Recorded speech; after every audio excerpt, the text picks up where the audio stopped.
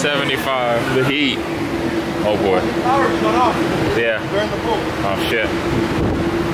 Lost power midway through the pool, Rob says. Jesus. That's a good sign.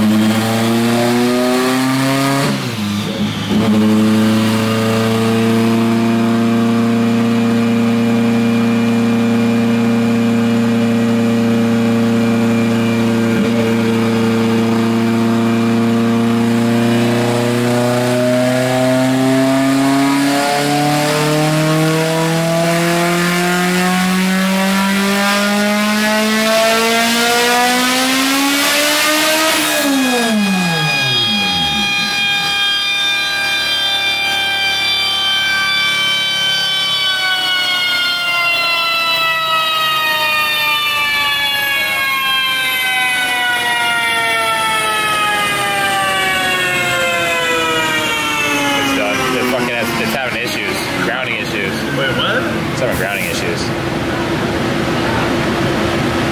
It's all fucked. Told that guy, hey, I want to play again.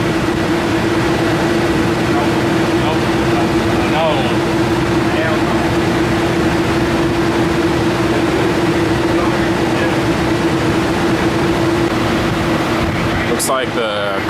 through that last pull, and the pull before blew the ECU fuse, so they're gonna have to look through some of the wiring.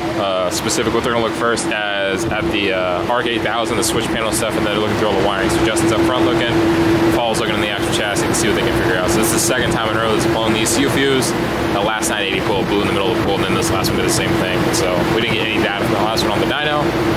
We're gonna get this thing all fixed up and go from there, but they're gonna go ahead and take a double glance over. Once they figure out the problem, we'll get going again. Probably honestly the last swap piston to keep pushing it. Rob's done like a million of these exact same setups, so he has a pretty good map to get all going. But just double check, make sure everything's good for the race on Sunday. Get that thing all taken care of, and then go from there. It'll probably look like they're gonna check the plugs.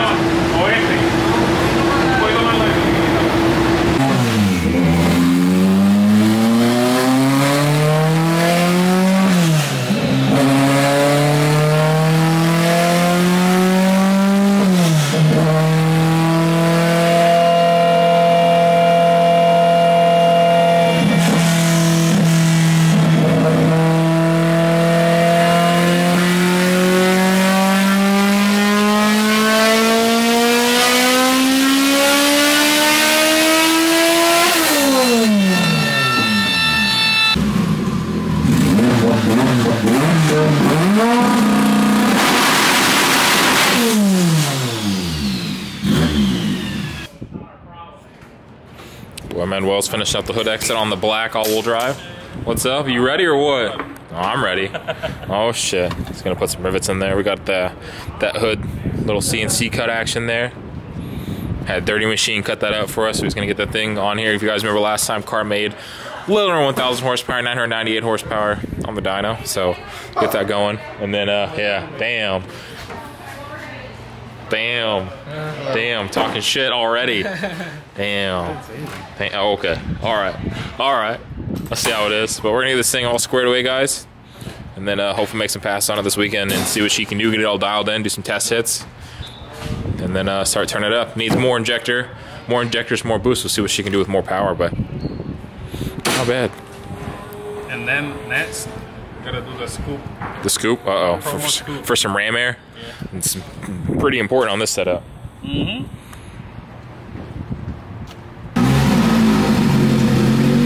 Whoa! He's not. No balls. Fuck it.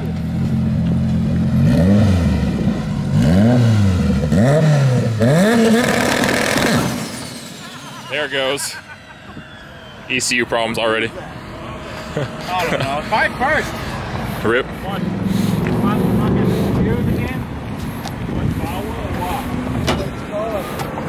Look at the fucking. No. Oh, what gear was What? that? Third. You can't. I don't think it'll do a third gear brown. No water. Oh. Just launch this bitch in first gear. Sorry, me too.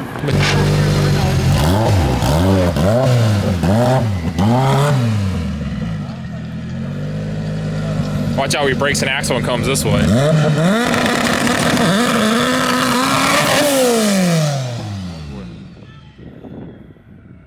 There she goes. Hey.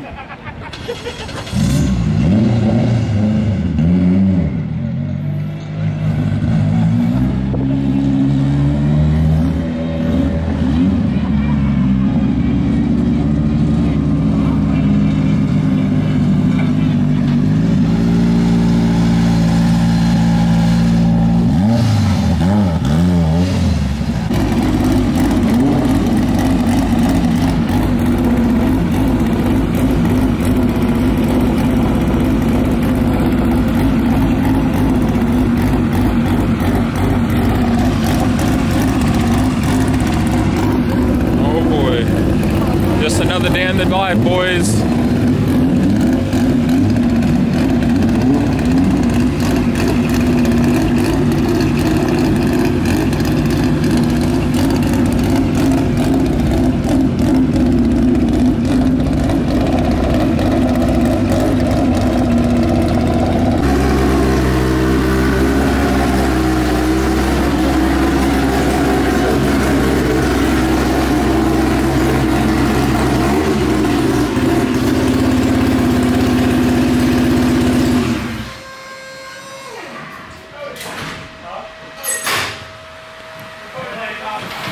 Hunter driver right here. I'm ready. He's ready. Uh-oh. He said he's gonna go 920. Well, that's why we got the nitro. All right, you guys, that's where we're gonna end Justin's car for today. Car made probably, honestly, well over 1,000 horsepower. We had problems with the dyno not reading, but we're just gonna leave it there. Air fuel, everything's on point like Rob said. The only thing we're gonna have to deal with right now is that the car has a wiring issue of some sort, keeps shutting off at higher RPM. Follow looked at it, so it looks like 2 wires are touching. So what you can do is you can take it out, take a look at it tomorrow, go through the car, make sure everything's good, make some passes. I think we might be making some passes with this thing tomorrow, but we'll see. But we'll go from there. But yeah, so really cool to see this car. Justin's an old time friend coming back here from Indiana, so it was really cool that he came here for the weekend just on a whim. We got Rob flew in from Florida as well, Gringo Tune, and then yeah, we got tons of cars coming out here at the IFO, so we're learning a lot about here, guys. I thought I'd show you guys something different. I know you guys like the last one, the white sport front-wheel drive car, and then this is a purple sport front-wheel drive car.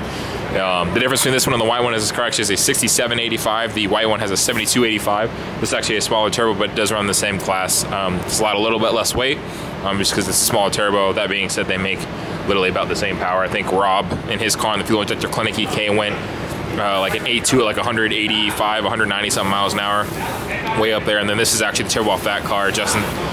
Me, Justin, and Rob are good friends together, so we got this car out here just get dialed in so we can come race this weekend.